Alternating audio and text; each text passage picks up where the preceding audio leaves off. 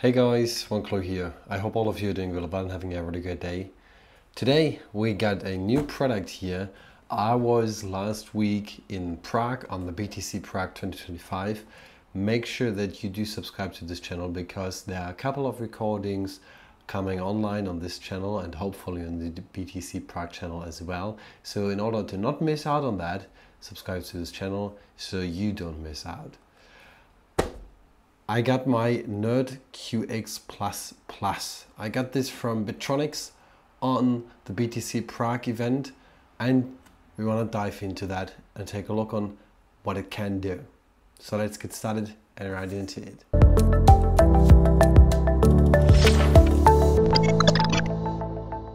This right here is the NerdQAxe++.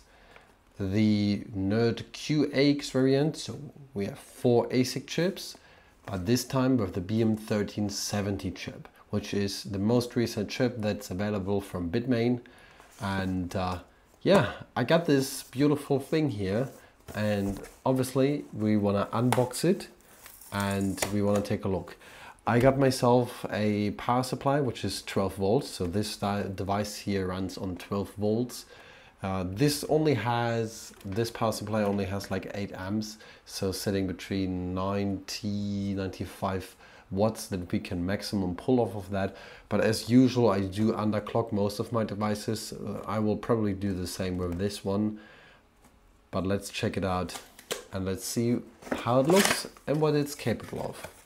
So first thing first, in the box we do have some packaging, the NerdQAxe++ itself. And what else do you get? You get like a quick introduction, a quick setup guide right here.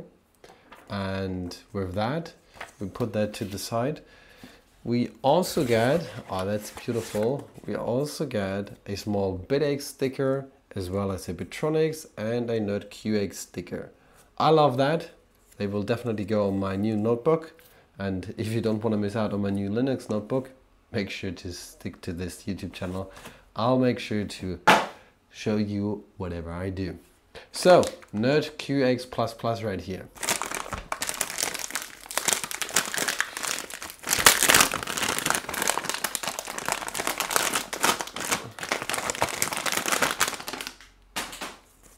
Okay, we get some nice foam with it. And here we go. That is the NerdQAxe++. It is a nice device. It's small and you might have seen it in the background. I also got myself a stand. So yeah, I think there's not really that much that we need to do. I will screw this on this stand really quickly. We have a couple of heat sinks on the back right here and on the front. What you could do is you have here the buck converters, 3 of them.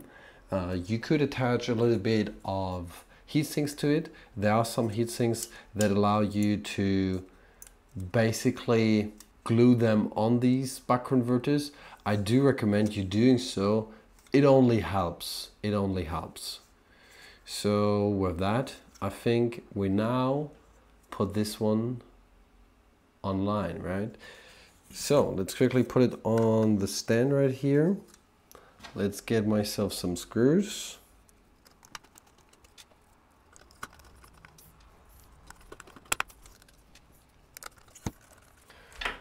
And here we go, the NerdQAxe++ on its stand. First things first, let's plug it in.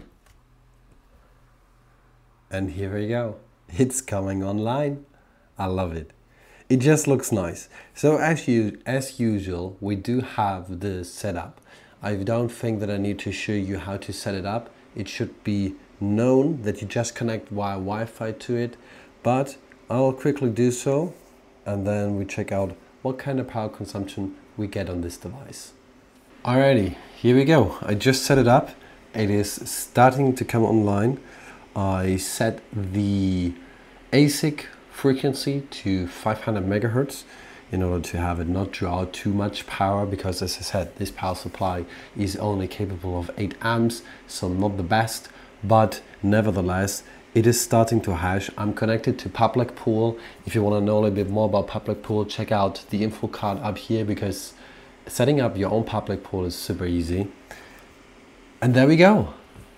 It's just as beautiful and as simple as that. Now it's slowly going upwards. The hash rate is coming up. And with that, we are just hashing open source and free with whatever we want to do. So I love it. There's really not that much difference to the NerdQAxe Plus, but it does have new chips. So therefore it is way more capable of more hash rate.